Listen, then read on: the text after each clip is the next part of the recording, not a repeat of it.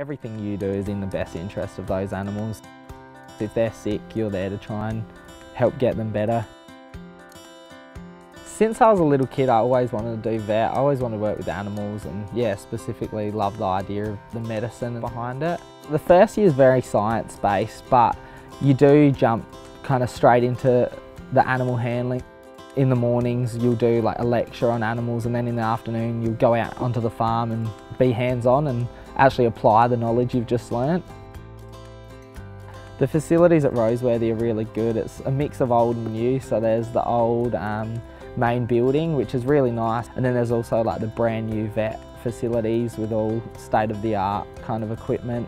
I think a lot of people don't realise the industry is not just cuddling animals all day. During our cattle handling practice, everyone's just getting covered in the mud and the poo, and it's good fun. True life of a vet student.